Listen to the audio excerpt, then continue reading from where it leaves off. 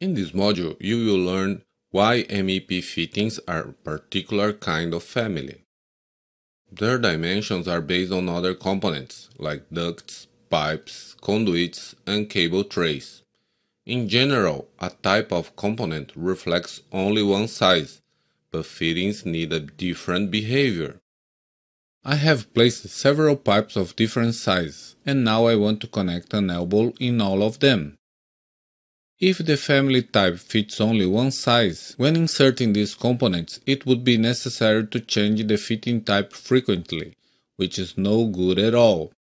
Due to its flexibility, we can see that the family adapts to the pipe size every time you place them. This is a huge time saver. To achieve this behavior, we have the connectors. They are the components that acquire the diameter or radius information from the other components. In the Family Editor, on the Create tab, you can find duct, pipe, conduit, and cable tray connectors that will be used in their corresponding fittings.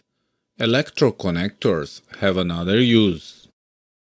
To be able to use acquired information, we need to link the connector parameter to a family one. When you select the connector, on the Properties, you have the diameter parameter. This information is read from the component connect to it. After we create a link between the connector parameter and the family one, this information can be used to calculate the geometry, varying according to the input.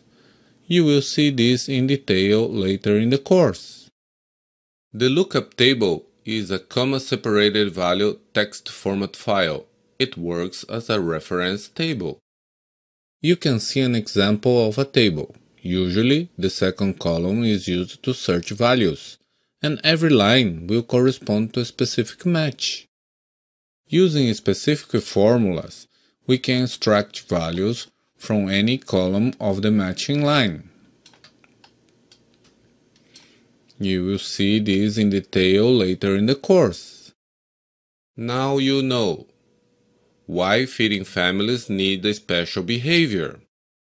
The lookup table makes the fitting families so particular. See you in the next video.